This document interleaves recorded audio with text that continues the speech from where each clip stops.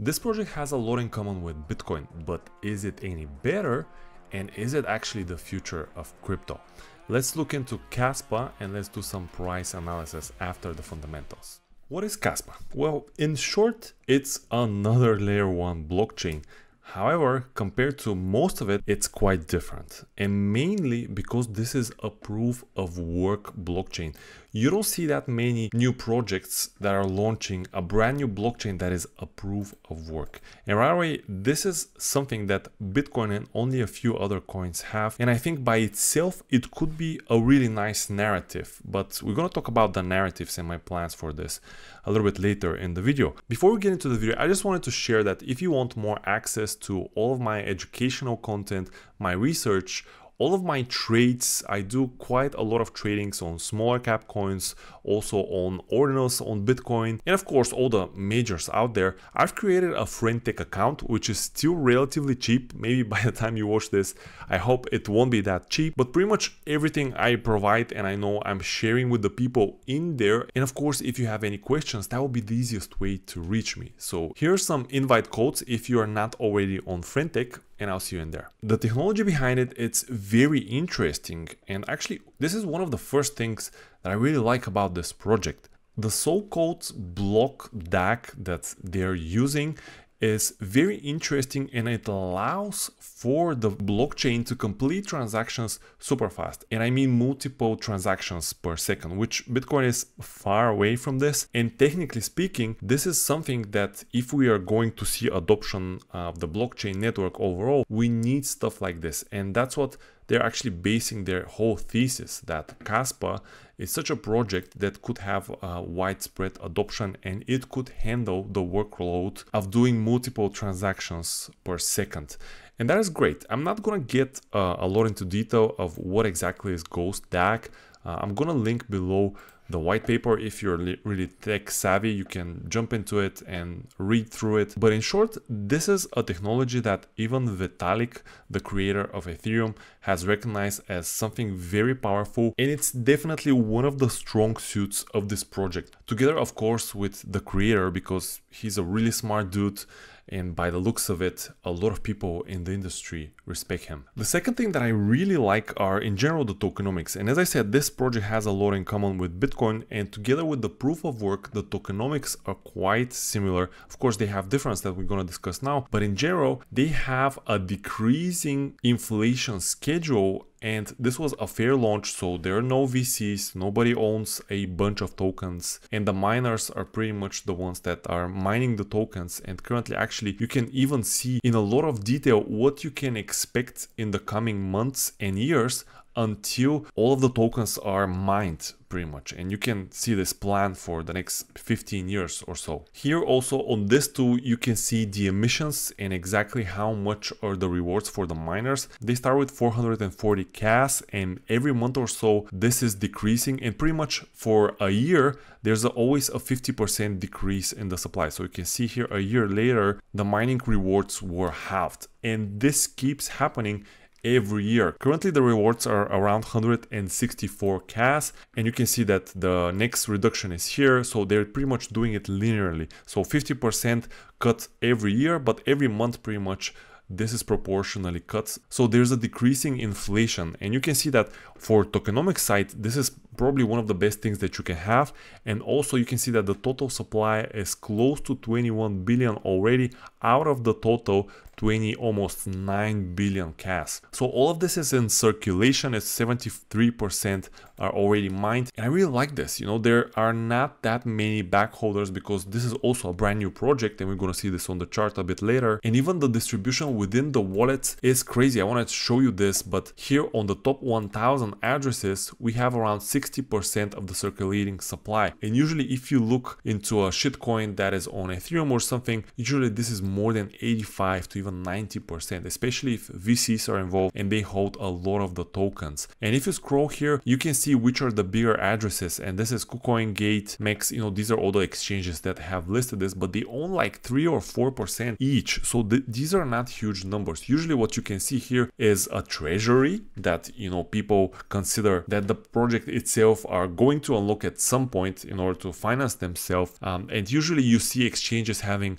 a lot more percentages on those tokens, but here definitely not the case, and something that I really like when it comes to distribution. Something else that I really like is overall the communication in Kaspa. They're fairly launched product, so they don't have a bunch of money to invest in marketing. However, they're still doing a quite good job, and here on their Medium you can see a lot of articles. Same story is, you know, this is on their Discord, and also on Twitter. I see a lot of activities, a lot of AMAs, a lot of actually local meetings that they do all over the world, and that is impressive. You know, this for me is like a community driven project. It's not driven by the big boys, and really if the narrative for this one, the proof of work, you know, and the good tokenomics gains speed, I can definitely see with this type of communication that this project will be successful in the future. And actually it's been already quite successful. We're gonna look into this, but before this I wanted to show you quite a few things that I also don't really like about this project. The first major concern is that this is yet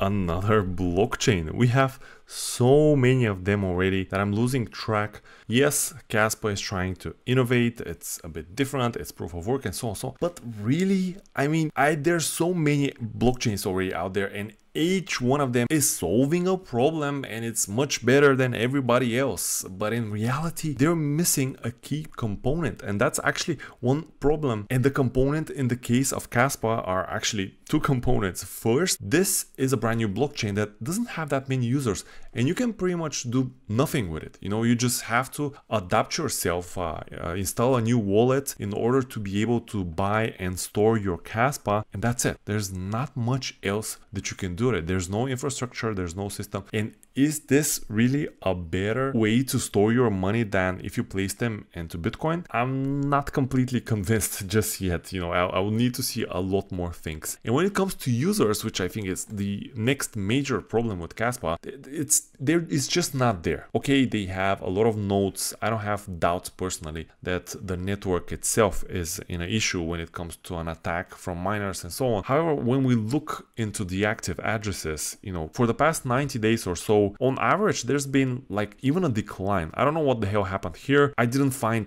any information, but on average, on a given day, it's been like 15,000 active addresses. And that is really insignificant. I have more people in my neighborhood than this. And here we're talking about a global blockchain. And when it comes to transactions, again, same thing, like 100,000 transactions per day. Not really significant, I would say. And the worst of this two graphs is that there hasn't been movement. You know, they're not going up, they're not going down, nothing is pretty much happening. So for me, this means that although they do a lot of things in order to push this network, the adoption is just not there. And that's completely normal because there's nothing to do on this blockchain yet. And yes, there are plans that they're gonna launch some kind of a layer 2, and on it you'll be able to have smart contracts and so on and so on. So something like Ethereum, and then different dApps could be built and so on and so on. But again, will people adjust to this, and will they say that it's the mother chain? And you know, I'm really struggling to find a bullish case fundamentally for this token. This of course doesn't mean that it's not going to run. That's a completely different story, and we're going to talk about it in just a second. But the last thing that I really don't like about this is the valuation. Currently, it sits at around $1 billion. And although there's been a good reason with, you know, the tokenomics and stuff, I think that's too high. You know, currently, just for perspective, Solana, which is one of the biggest blockchains out there and has much more adoption, it's at around 10 billion market cap. And if this gets to this level, just purely on speculation, that's a 10x. And that's fine, you know, it's not a small return at all. However, I believe that there will be better 10x opportunities with lower risk, because this one also doesn't have a great exchange diversification. You know, this could be considered also as a plus, because maybe big boys will list this and there will be more liquidity and we'll be able to see the price rise again. But when it comes to price and to my plan, I'm not really sure I want to be accumulating this. I think it could be a really nice trading vehicle, because as you can see here, the chart is one of the cleanest charts I've seen through the bear markets of 2022 and 2023. This was launched somewhere in September 2022. So already for a year, this has been clearly higher highs and higher lows. However, from the lows here, this has run already quite a lot. It's like almost 2000%. So this is huge gains, and whoever got early into this, congratulations, that is great for you. However, I'm looking at this chart as a trader, and we're currently at an all-time high place that potentially is shaping for another breakout right here. You know, it's really clean in my opinion. We had a fake out, but then we didn't fade into oblivion. We continued having higher highs, higher lows here, and now we're banging at this door. And I can definitely see this breaking out and having more gains in the future. However, how much more? I mean, do you see another 5x from here? Maybe if you just are for smaller targets, you know, maybe if we pull some extensions here and have some targets, maybe for a quick trade, like to the 100% extension is like 25% and 64% to the 1618. But really, I'm not sure I want to be trading this with the exchange diversification, the lower volumes that we have, and everything that we have discussed. It's a hard pick. Okay, maybe if we see something like this, you know, maybe if this holds, or we have a false breakout and then it comes back and then stabilizes somewhere in this area, you know, and reaccumulates before a potential big crypto bull market. Maybe I could be interested into this depending on what other projects are doing that I'm looking into. This is around 40% down, so this means the valuation here will be around 600 million. Still quite steep, but also the crazy thing that might happen here, and I think this should not be underestimated because it's definitely a probability, because this is a proof of work blockchain, it's relatively safe. The SEC has come out and said that Bitcoin is not a security, and technically because of the way that this is mined, this Kaspa token could also be considered in the same graph. And if the SEC comes out and says that, for example, Ethereum is a security and we have a whole lot of stuff happening in the crypto market, maybe long term this could be a good play if we really believe in crypto, and that's obviously not gonna die. But projects like this are rare, and I think this is the strongest narrative in favor of Kaspa, the tokenomics and the narrative behind the proof of work. That's everything for this video, guys. I hope you like this analysis. If you don't, that's fine. Still, leave a like, leave a comment, and I'll see you in the next one.